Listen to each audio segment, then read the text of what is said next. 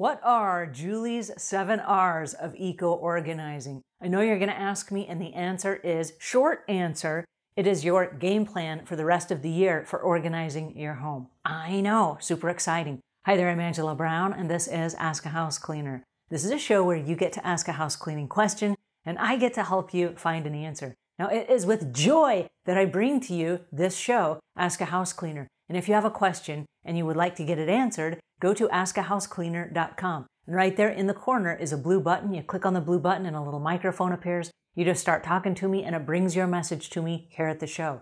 When I get your questions, I'm able to go and find other experts if I don't know the answer myself, and I get to bring them on the show. And today we have with us one of those experts that's joining us on the art of organizing. And this is Julie Coraccio from Reawaken Your Brilliance. And what is exciting about this is she is a returning guest back by popular demand, because when she came and joined us before, you guys loved her and said, bring her back, please. So she's joining us again today with Julie's 7 R's of eco-organizing. Please help me welcome Julie Coraccio. Thanks for having me. I'm Julie Coraccio, and I'm in the same state as you in North Carolina, just a little bit south of Raleigh, although I work with people all over the world. I'm super excited that we're talking about eco-organizing today. When I first started my business in 2009, I went out with a woman to network, and the first thing out of her mouth was, I hate organizers. Now, normally I would have run away, but I asked the question, why? And we ended up having this amazing conversation about how you can incorporate green principles in organizing. Well, I'm really excited that you're on the show today, because there are a lot of people as we start the new year that are all excited about doing their part this year. This is the year that kind of defines everybody. It's the beginning of a new decade. And as we all move forward, the earth is not getting more friendly without our help.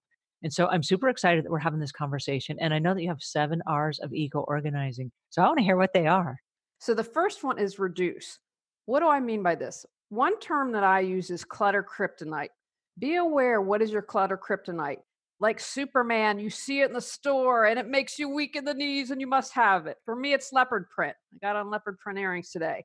So I've learned to say, okay, take a deep breath. Do I really need that? And in general, just reduce it, whether it's reducing and buying your clothes, whether it is reducing your collections.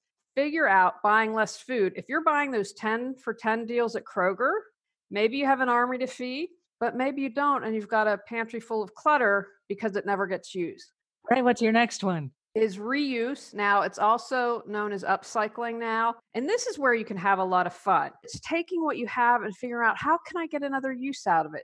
If you get magazines, for example, can you take them to the senior center where the seniors might not have a subscription and they're really going to appreciate that? Or maybe the Girl Scout troop or the Boy Scout troop is doing a vision board or something like that, and then you get another use out of it.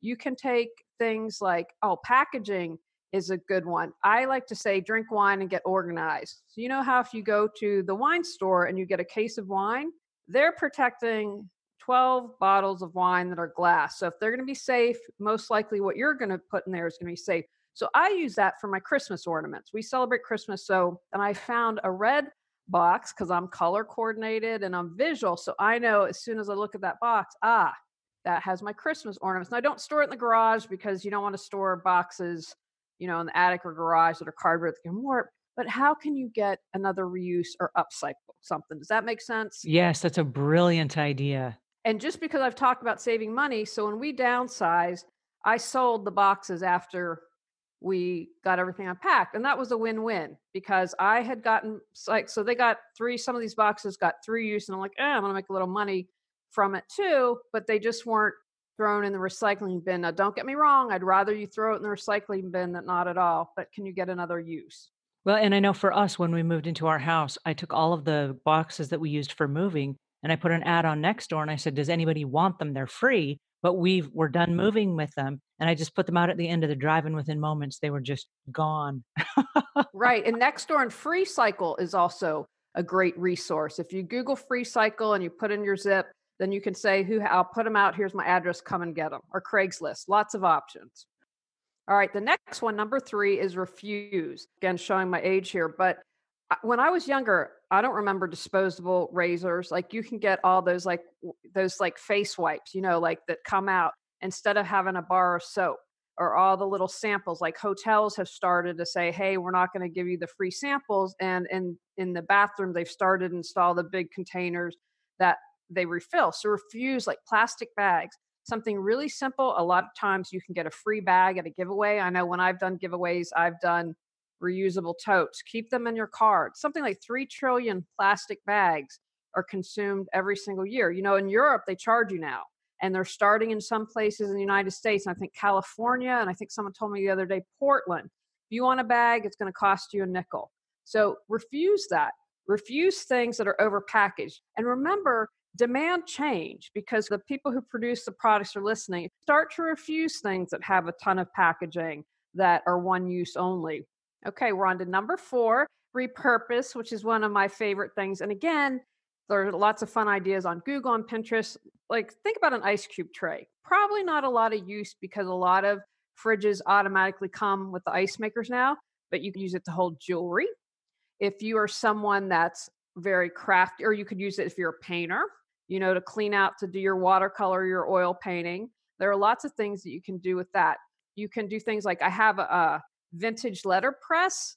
I don't know if you know what that is. In the olden days, when they used to do the printing and they'd have to pick out all the letters, I use that for essential oils. I got that tip from someone that I was following on Instagram. And then number 6 is repair.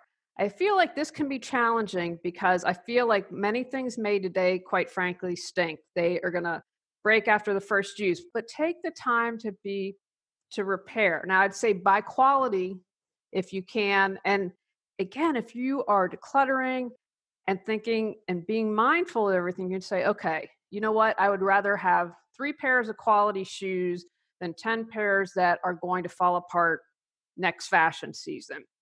So fix. If you can't fix it, see if someone else can. Patagonia, for example, has a take back program. So if you've ripped your Patagonia sweater, they have a place where you can drop it off, and they're going to repair it and turn it into something new. Very important. And then number 6 is recycle. Set up a little bin. I have a bin right in the garage. Boom. It goes in, and then when it gets full, I take it outside. So I can't say, oh, it's raining, I can't recycle, it's too cold. Set yourself up for success. See if you can recycle food by composting. There's something like food waste in this country is ridiculous, and how that ends up in the landfill. And again, now that it's being refused, where are we going to put it? Because everyone feels like, not in my backyard. I don't want a landfill there. So we're going to have to come up with creative solutions. I had for a long time a use it or lose it basket, and I worked with a young woman, and I know didn't have a lot of money, was a single mother. And so I was like, I'm not wearing this blouse. Let me put it in there and give it to her. And I could feel good about it. She was grateful, and it was a win-win. So being aware, like, what am I not using? And then giving it to someone else to bring joy into their life. I love that. And then I'm going to do a semi one here. I'm going to slip in return, because we are talking about decluttering and organizing. And this is just awareness. What do you have that's not yours? And this is more common than you think, whether it's returning the movie to Redbox. They still have those. I know Blockbuster's done.